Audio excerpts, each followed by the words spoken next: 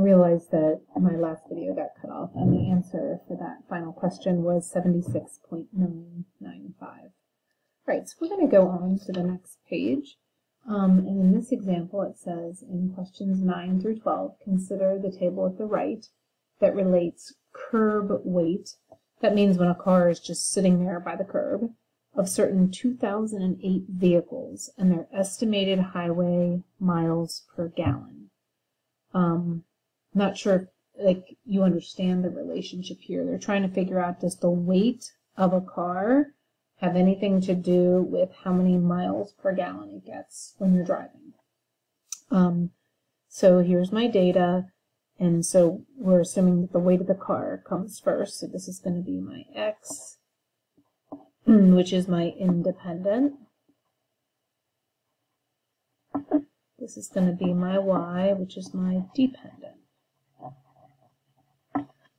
And it asks us to use a statistics utility, which remember is your graphing calculator.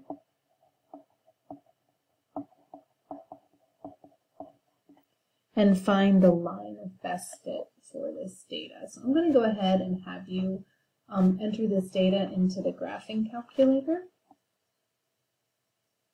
In case you forgot how to enter data into the graphing calculator, we are going to go to Stat and Edit. And because I already have this data in here, I'm going to need to go to the top of the column and hit Clear and Enter.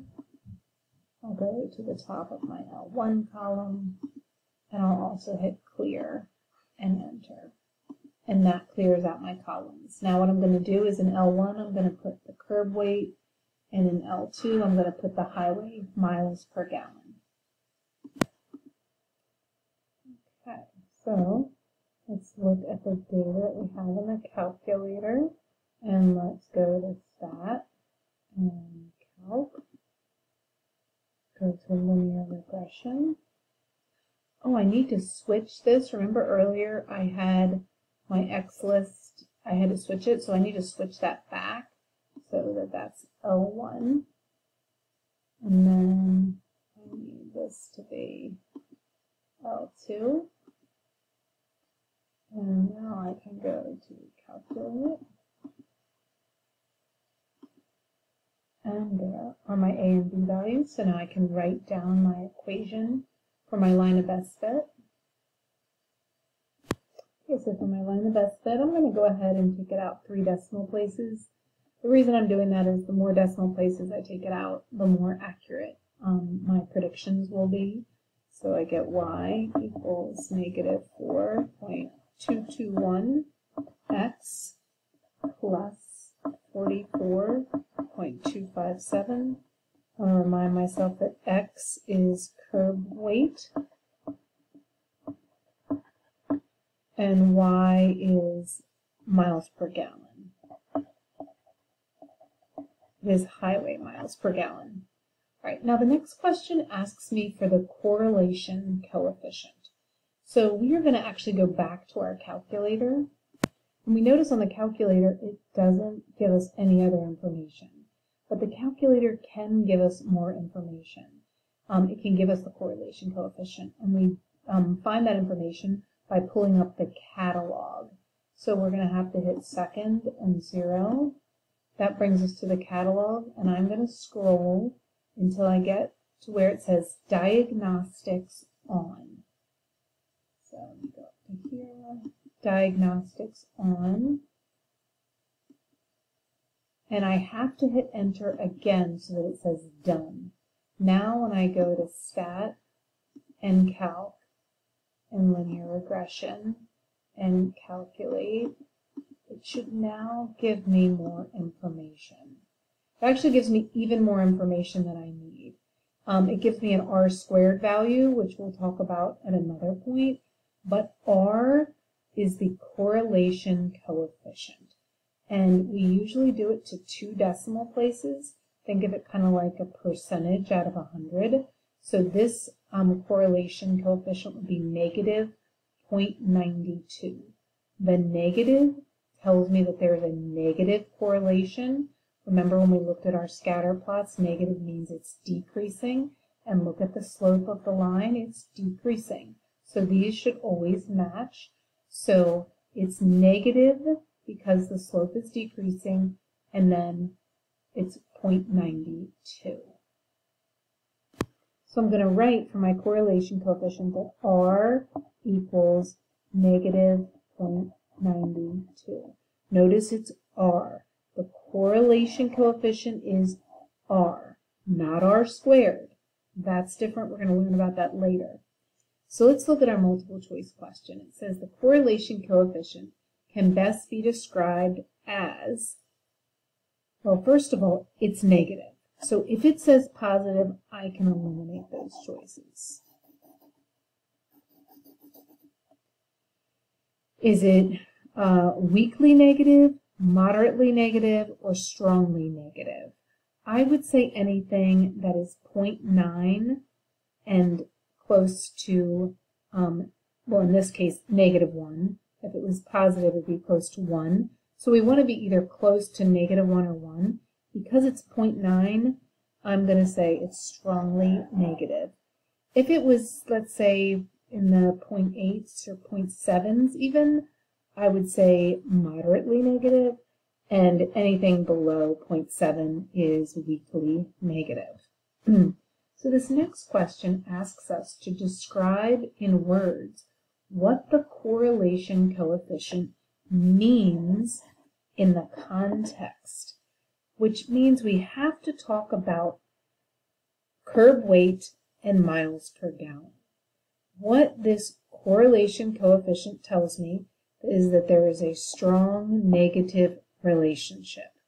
In other words, there is a very strong relationship between weight of a car and highway miles per gallon. So I'm going to write that down first. There is a strong correlation or relationship, strong correlation between curb weight and highway miles per gallon. So that's the first thing that I want to say.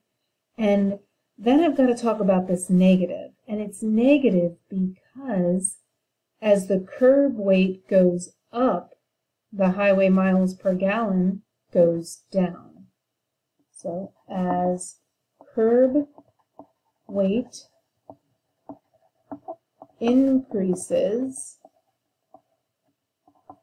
the highway miles per gallon decreases. So as one goes up, the other goes down. That's what gives me a negative slope. If it was a positive slope, as one went up, the other would go up. Or as one went down, the other would go down. But when one goes up and the other goes down, that's what gives us a negative slope. And that's why we had a negative correlation coefficient. Negative because as the weight increases, the miles per gallon decreases. Strong because it's that 0.9 and above. All right, let's look at another example. Here we're going to use this data and look at greenhouse emissions and fuel economy for 5 different car models. So we want to use the statistics utility to calculate the regression line and the correlation coefficient. So I'm going to ask you to use your calculator, and you're going to go ahead and enter this data. We're going to say that the city miles per gallon is going to be the X, which is the independent. And we're going to have the greenhouse emissions be the Y, which is the dependent. So you're going to enter this into L1, you'll enter this into L2. I want you to write out your regression line. Let's go to 3 decimal places and do your correlation coefficient and do that to 2 decimal places. So here's the data entered into the calculator, and then I'm going to go to stat and calc. New regression, go down to calculate.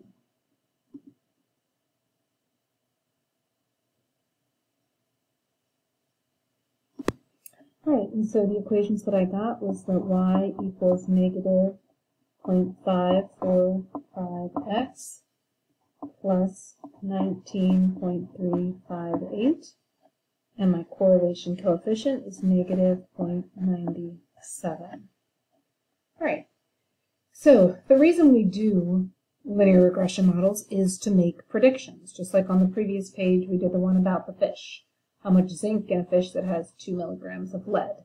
So we're going to use this linear regression line to make predictions about greenhouse emissions for cars getting all these different highway miles per gallon. Now, on the previous page, when we were finding it for the fish that had 2 milligrams of lead, that was one problem. So we just substituted the 2 in for x, and we got our answer, and we were done. It was very simple. Here we want to remember that this is my miles per gallon. This is my emissions. Well, on this one, I've got 6 different times I have to do the substitution. That's a lot of substituting to do. So there is another way to substitute when you're substituting for lots of different values. And so we're going to actually go to our graphing calculator.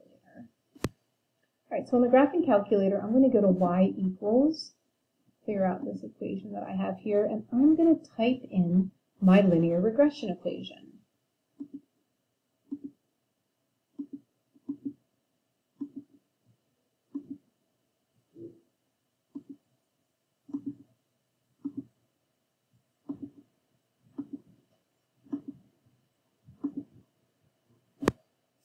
And then, instead of pulling up a graph, I'm going to pull up the table. So I hit second graph, and it gives me all the different values when these are my values for x, here are my values for y. And what I can do is just scroll in my table, for instance, to the first one, at 15 miles per gallon, I get 11.183. And so next to 15 miles per gallon, I'm going to write 11.183. All right, so what I would like for you to do now is to find the answers for the remaining 5 by simply scrolling through your table and finding what the emissions would be for cars with the set amount of miles per gallon. All right, so now you can check your answers that you got by scrolling through your table with the answers that I have here. And the last thing we're going to talk about here is the difference between interpolation and extrapolation. We can say interpolation and extrapolation, interpolation, there's all different, it's kind of like potato, potato. But we're going to look at interpolation versus extrapolation. Interpolation is when you make predictions. Okay, so you're going to make predictions within the range of known data values. So you have to be within the range of the known data values. So when I look up here at this problem, let's see, the lowest miles per gallon I have is 11. The highest is 24. So my known data values in this problem, I'll give you an example, is from 11 to 24 miles per gallon in the example that we just did. So any predictions we make for cars that get between 11 and 24 miles per gallon, that's going to be interpolation. All right, and then extrapolation, again, is when you make predictions outside the known data values.